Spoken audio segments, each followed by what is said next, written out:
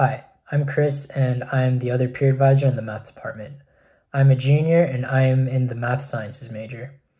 In addition to the math BS and math science majors, we also have the financial math and stats major, or FMS for short, and the math BA major. The FMS major is actually a joint major under the math department and the stats department. So in terms of classes, you'll be taking econ and stats classes in addition to your math classes. So if you're interested at all in the math aspects of things like business or finance, then this could be a really good option for you. The math BA major is split up into two different pathways, the first being the liberal arts concentration.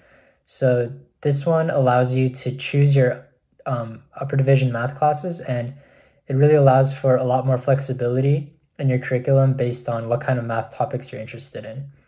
The second concentration is the high school teaching emphasis, and this emphasis covers things like the historical context of math and other topics that you would have to know for high school math teaching.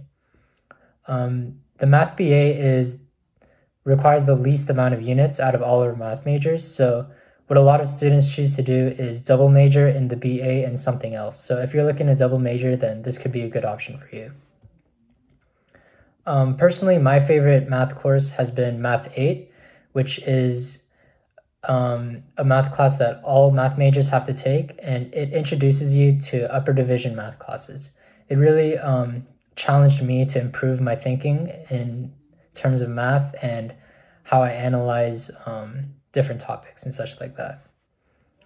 In terms of careers that these majors could lead to, the FMS major has a lot of choices, including things like investment analysis, corporate finance, financial planning, and a bunch more.